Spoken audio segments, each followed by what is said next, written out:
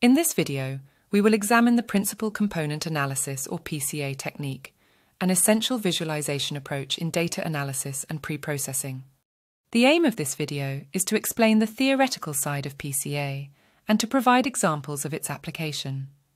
We will begin with a non-rigorous motivational example from multivariate data analysis in which we will attempt to extract some meaning from a 17-dimensional dataset. What we're going to do here is to first clarify the concept of variance with a straightforward example. Then we explore the PCA analysis as a practical guide, using a 17-dimensional dataset example, and finally implementing PCA using Python. To begin, let's explore a question related to a 17-dimensional dataset. Which country among the following observations or samples stands out from the rest? This dataset, which is known as the UK food consumption dataset, has been covered in the previous lecture and video, and you're welcome to revisit that specific video for more details on it. In this example, we are going to assess whether PCA technique can reduce the dimensions or features of the dataset to emphasize how countries differ. In a simple definition, PCA works by focusing on variance, which is how much things change or differ in a dataset. In PCA, variance is a critical aspect in understanding the data's variability and structure. The most important part of the data from a PCA perspective is capturing the components with the highest variance. PCA aims to reduce the dimensionality of the data by identifying the directions which is called principal components, along which the data varies the most. These principal components are ordered by the amount of variance they explain.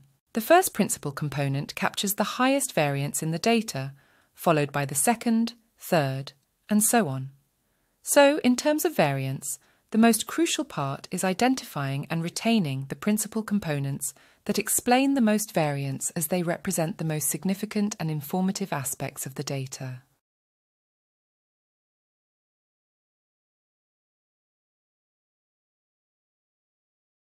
In fact, the PCA technique highlights variation in data and can uncover significant patterns within a dataset.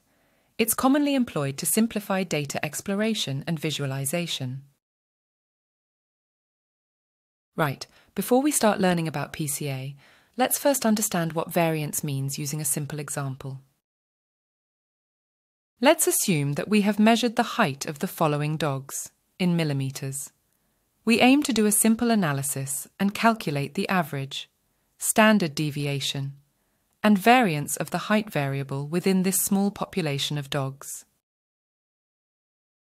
Right, variance, which is a crucial metric, shows us how much the heights of these 5 dogs differ from their average height.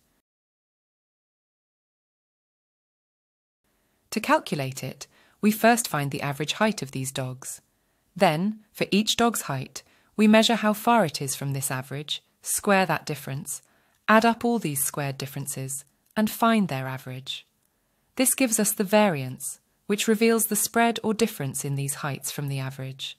Now, the standard deviation is a related measure that helps us understand the typical distance between each dog's height and the average height. It's found by taking the square root of the variance. Essentially, the standard deviation gives us a more easily interpretable measure of how much the individual heights vary from the average. Therefore, by using the standard deviation, we have a standard way of knowing what is normal and what is extra large or extra small.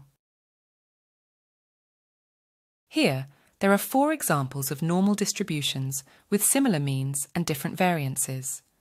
A larger variance means that, on average, the data values are further away from their mean.